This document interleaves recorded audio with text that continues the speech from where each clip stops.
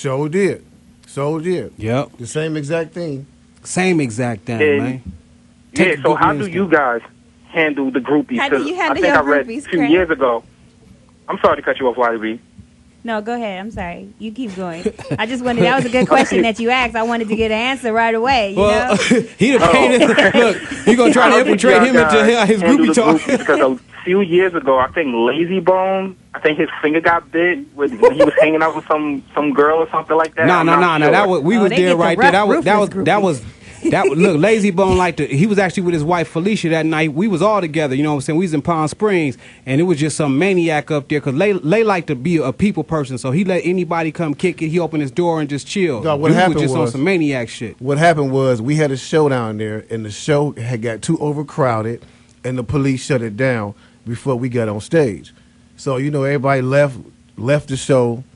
Everybody followed us to the hotel. Like, they left the show and followed us to the hotel, and it was just like pandemonium. Like, everybody was just expecting us to rap at the hotel or some shit. so I see what kind of scene it was. I immediately get out my car, go to my room, lock the door, put the little latch on it. I'm gone for the night. You know what I'm saying? I'm gone.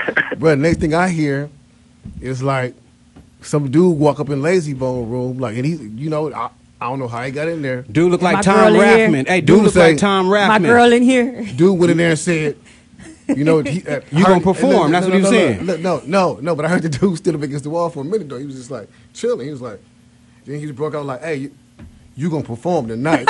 yeah. He did though. He did. Hey, nigga told my nigga Lil Lay. He nigga said, "Hey, you finna perform tonight." Nigga, and I paid my money. Yeah. Hey. So these niggas, Lightning Burner like, wasn't having that. L. Burn jump up, you know, they could define on it. Yeah, like, Layzie give him a 2-piece. But dude was on some drugs that night. Dude was on him. No. We fought him ourselves. Shit. No, but listen. Yeah, tackling, dog. We the ones who end up tackling him down at when the police found us. They found us on top of him that night. But you know what? But you know what I ask myself though? I always ask myself. I ask Layzie this too. I say, how Layzie Bone get his finger bit and the DJ get his finger bit too? Oh yeah, DJ I say, DJ, up in there. How you gonna put your motherfucking finger in the nigga's mouth and you saw him take this one off? How you gonna do that? That was that Cleveland takedown right there, baby. Nigga, it was good, bro. So they don't got groupies. Y'all just get thugs coming around. No, so that's how I handle my groupies. I stay in the room, lock the door.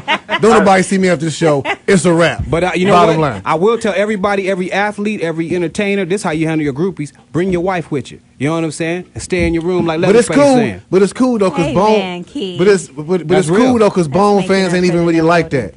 Bone fans ain't even really like that though. Like we went into some like a couple overly aggressive fans, you know, like females sometimes. But everybody's just chill, bro. Everybody just wanted to kick and smoke weed, and you know, just hang out and kick it. So like we don't run across that problem. You know what I'm saying? Like y'all ain't never had to kick no girls off the tour bus in the middle of the road. Oh well, yeah. This is a PG show.